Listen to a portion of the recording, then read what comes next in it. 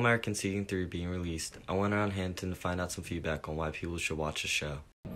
People should watch All-American because it's a good show about a kid coming up from the trenches, making his way up to the top by switching to two different communities, a bad one and a good one, and being really great at football. So it's a great show. You should watch it. I think people should watch All-American because it's a great show. They're not really good at football, but it's entertaining. And, you know, I can kind of relate to Coop. We're kind of similar. I think people should watch All-American because it's action-packed and there's a lot of twists and surprises. People should watch All-American because it is a great football show.